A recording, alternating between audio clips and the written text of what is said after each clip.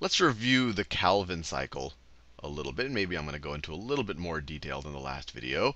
And by doing that, we'll be able to appreciate an inefficiency, or what we think is an inefficiency, that occurs in many photosynthetic plants. So just a review of the Calvin cycle.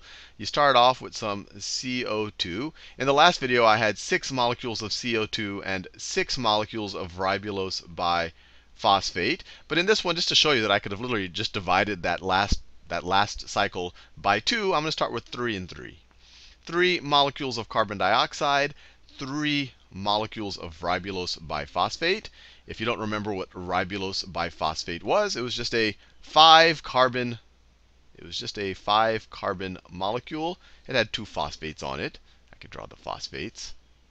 So you have a phosphate there, and you have a phosphate there.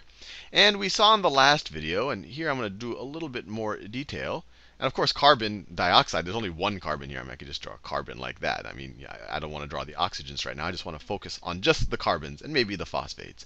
But in the last video, we saw that these two merged, or these two reacted. They reacted in the presence of ribulose biphosphate carboxylase, which is this enzyme. It was that big protein that I showed you in the last video, and it's called rubisco for short. So I'm going to put rubisco in the middle of this whole cycle, because all of this is going on along with the rubisco enzyme. These molecules are joining onto the rubisco enzyme, and then the ATP and the NADHs are reacting on different parts, and that's essentially what's driving the whole reaction. So you have all of this is happening with that big rubisco protein or enzyme or whatever you want to call it. And this just stands for ribulose biphosphate carboxylate. So it's essentially telling you that it merges a carbon onto ribulose biphosphate. And the last video, I just did a very hand wavy. I didn't show you all of the intermediates, but I showed you, look, if in this situation you end up using 6 ATPs and 6 NADHs, you'll end up with glyceraldehyde 3-phosphate, or G3P, or that's also called phosphoglyceraldehyde. So you could also write it as P-gal. But a very easy way to visualize it, it was just a 3-carbon chain with a phosphate.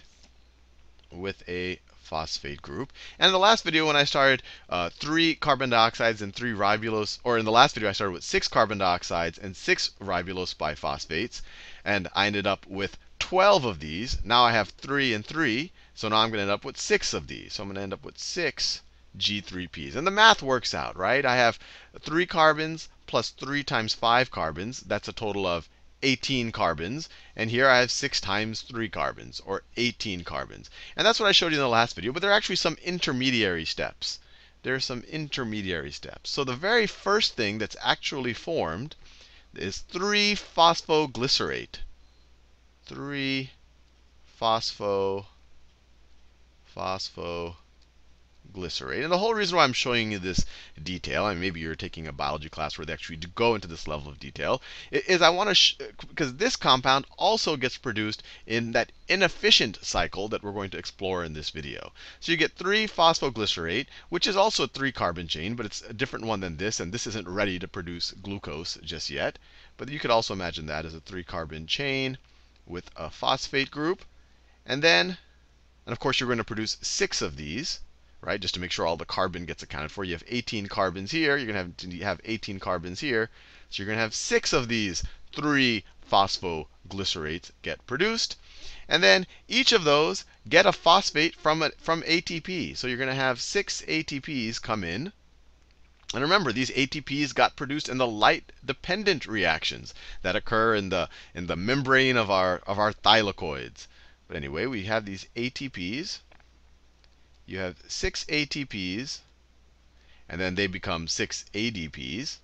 So essentially, they've given away their phosphate groups, and they're going to give one phosphate group to each of these 6 3-phosphoglycerates. And then you're going to end up with this right here. I'm running out of space. Maybe I didn't do it as neatly as I should have. But you're going to end up with this 3-chain carbon, or 3-carbon compound. It's going to have 2 phosphates then. And this, you could know the name. This is 1,3 biphosphoglycerate, right? This was just 3-phosphoglycerate, which means that the phosphate is on the third carbon. Now we have 1,3-biphosphoglycerate. We have a phosphate on the 1 carbon and the 3 carbon. We have 2 of them, so it's biphosphoglycerate. And then, so that's to get us right there. And then to get from the 1,3-biphosphoglycerate, and of course we have 6 of these as well, right? 6 of these turned into 6 of these. And to turn these 6 1,3-biphosphoglycerates into our 3 glyceraldehyde 3-phosphates, or phosphoglyceraldehyde. The names are very daunting. This is where we are actually going to oxidize our NADPH, right? Remember, oxidizing is losing electrons or losing hydrogens with their electrons, either way. So here, on this step right here, 2 things are going to happen, actually. You're going to have 6 NADPHs become 6 NAD pluses. So they're losing that hydrogen and the electrons. And also 1 phosphate is going to be lost from each of these molecules. And then you're going to also have plus 6 of the phosphate groups. The phosphate groups don't get lost here. They get added onto these molecules right there. And then we end up with our 6 glyceraldehyde 3-phosphates, which we learned in the last video. We can then use to produce fuel or glucose or other carbohydrates in the cell. But we also learned that this is called the Calvin cycle. So all of it doesn't get used to produce actual glucose or other carbohydrates. Most of it, out of the 6, 5 of them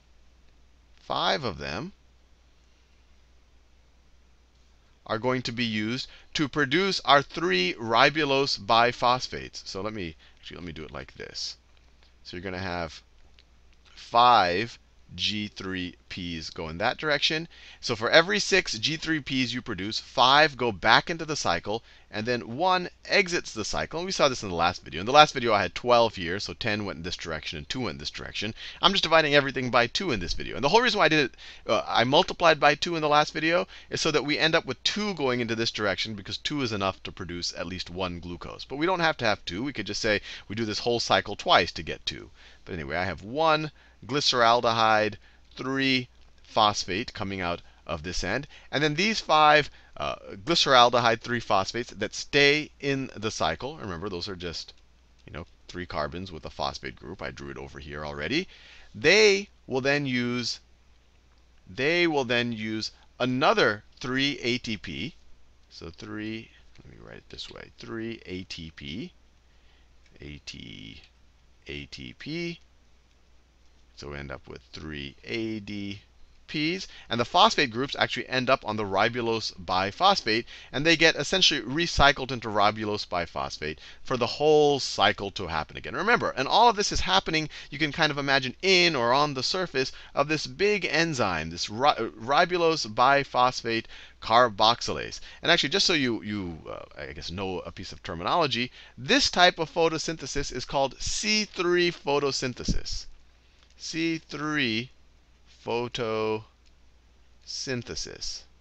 And the whole reason why it's called C3 photosynthesis is because the very first product that you get when you react with carbon dioxide, when the first time you fix your carbon dioxide, remember, carbon dioxide fixation is when you take it in its gaseous form and you're actually putting it into a molecule. The very first carbon molecule you get once the carbon dioxide gets fixed is a 3-carbon molecule. It's phosphoglycerate. That's why I showed it to you there, because that's where the 3 in the C3 photosynthesis comes from. Now, everything I've just done is a review of what we did in the last video, maybe with a little bit more detail. And I showed you that you don't have to start with 6 and 6. You could start with 3 and 3 and just have 5 go down here and 1 go down here instead of doubling everything. But what I want to show you now is an inefficiency that goes on in plants. This Rubisco enzyme doesn't necessarily just fix carbon dioxide. It can also react with oxygen. And actually, its name is ribulose biphosphate carboxylase oxygenase, which means it can react with carbon or oxygen. And this mechanism, so let's say you have your ribulose biphosphate hanging around. We're in the stroma of some of our chloroplast. So let's say we have our 5 ribulose biphosphates. 5 ribulose biphosphates. And instead of reacting with carbon, it can actually react with oxygen. So instead of having carbon dioxide here, I can have O2 coming in here. We have oxygen coming in here. And all of this, once again, is occurring on the surface or with the assistance of the Rubisco. Of the exact same, the Rubisco enzyme. Ribulose biphosphate carboxylase oxygenase. That's why, because it can also fix oxygen. And when these two things react, you don't get useful things that can be used for fuel and all of that.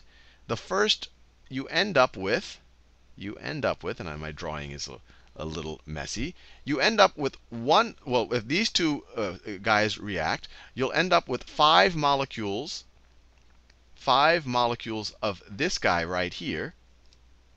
5 molecules of this 3-phosphoglycerate right there.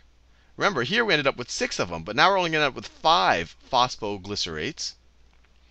5 phosphoglycerates. And I know the names are all very confusing, but the basic idea is to remember that what's happening here is carbon dioxide isn't getting fixed.